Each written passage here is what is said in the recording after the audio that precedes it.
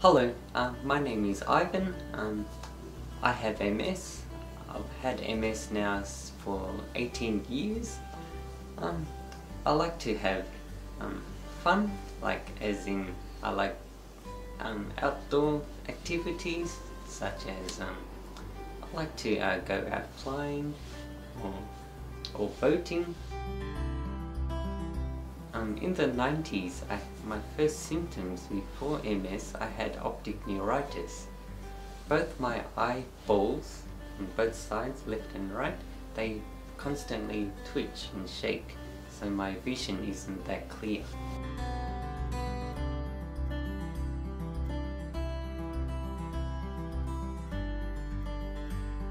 When I was diagnosed with MS in year 2000, and a few months later I noticed my entire right side was affected. I was right-handed in writing at school, and then I noticed that when my right hand was shaky, then I wasn't able to write. Then I thought to myself, I have to try and use my left hand to write. So now I'm left-handed. To avoid embarrassment, I don't like shaking hands with anyone because my right hand shakes. But if I know the person, or if I have confidence to a new person, I'll use my left hand to shake and greet, or to say hello. I'm afraid of communicating with someone new because they might notice that my voice is slower, and they might think, oh yeah, I'm a drunk, or something's wrong with me. And yeah, that's one of my biggest fears. I like to meet new people with a person who I know already. Like in a social environment, I'd rather meet someone through someone who I know already.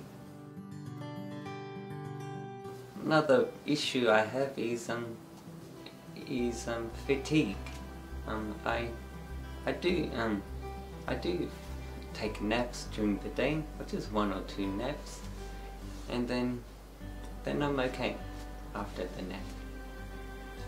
And also when I'm drinking, or if I'm drinking liquids like water or beer or something, I have to be careful with swallowing because I tend to choke myself.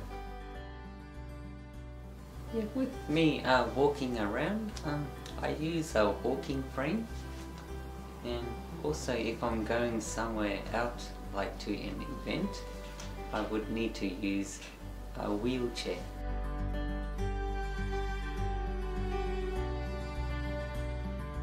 When I'm eating, I tend not to talk and eat, or rather eat in silence.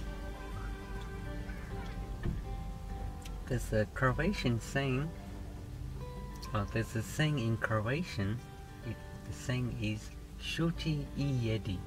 That means shut up and eat.